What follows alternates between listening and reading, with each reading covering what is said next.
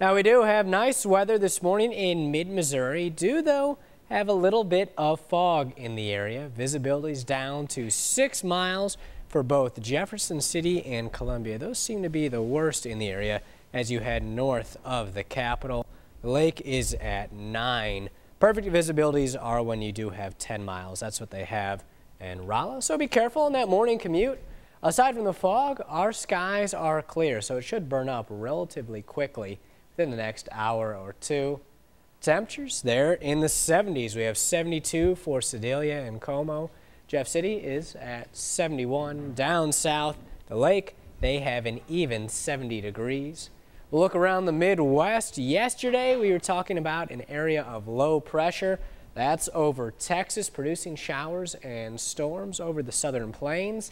That low is what brought us the rain yesterday, and it could maybe bring us a few spotty showers today, especially for the folks south of Jefferson City. It's going to be tough, though, because high pressure is taking over. That's over the Ohio River Valley. That's going to throw in winds from the southeast, help to increase our moisture levels as well as our temperatures. So we are going to be hot and humid for today and, in fact, the next several days. Hour-by-hour forecast shows those of us don't see any rain, which is going to be the majority. Will be partly cloudy by the time we hit the afternoon. Highs in the lower 90s, feeling hotter than that, though. Overnight, we're going to dip into the 70s, mostly clear. That high lingers, which means we continue to stay hot for tomorrow.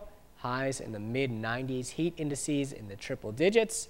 Then we'll see that again as we move into Thursday.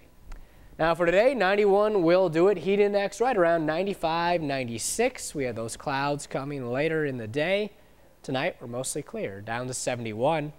Here's the 7-day forecast. It shows temperatures breaking up to 93 tomorrow, then 95 on Thursday. Remember, heat indices will be in the triple digits during the afternoon.